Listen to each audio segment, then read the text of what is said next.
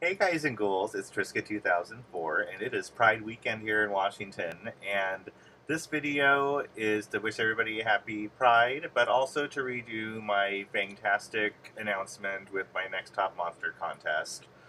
Reason being is because I felt I was doing the rules a little too rigid for the first video, so I'm just revamping it a little bit, but this is just an updated video. So there is still going to be a prize for the winner. This doll, Skeleta Calaveras, new in box. You can have her, along with two one-of-a-kind Monster High gowns created by me by hand. That being said, if you don't want the prizes, you don't have to take them. You can totally just enter this for fun and not be obligated to give me your address or whatever. Um, so it's up to you. If you win this contest, you could have the doll and the gowns. If you don't want them, that's fine too. That being said, here are the rules. I would prefer that you email pictures to me. My email address is trisket2004@yahoo.com. It will be in the description box, but it's TRISKIT, all lowercase, 2004@yahoo.com. You can only use girl Monster High dolls or create a monster dolls. And you need to think of a different name for them other than the name they came with. You can send me up to like 4 pictures if you want. What I'm really looking for is at least like one full body head to toe shot and one waist up or close up of the face.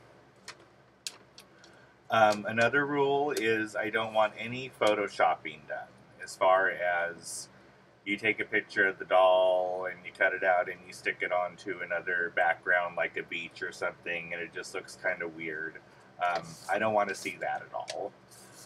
If you're going to have backgrounds and whatnot, I would rather you use paper or fabric or create a scene with furniture and accessories. I would like to see something more artistic in that way.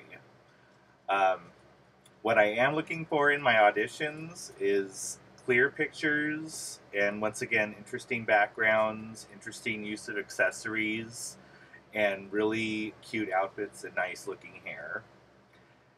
What I'm not looking for in auditions is fuzzy and dark pictures, and pictures that have things in the background like extension cords plugged into outlets in the wall, or a book is in the background, or where the TV is on behind them, things like that.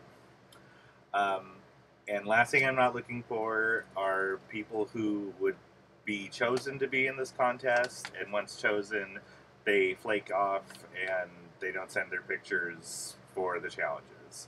I've seen that happen with Not a Cat in her next Top Monster contest, and she had like 250 people audition.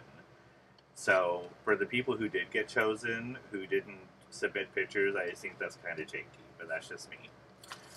But at any rate, the deadline for this is going to be Sunday, July 28th. So that gives you plenty of time to get your pictures in, people. And it's going to be fabulous. Because I'm going to have some really, really cool themes, for every week. And I'm just really, really excited to do one. So please enter my contest. I cherish each and every one of my subscribers and anyone who just kind of browses my channel and just sees what it's all about. So that's about it. Everybody have a wonderful summer, a wonderful weekend, and we'll see you later. Bye!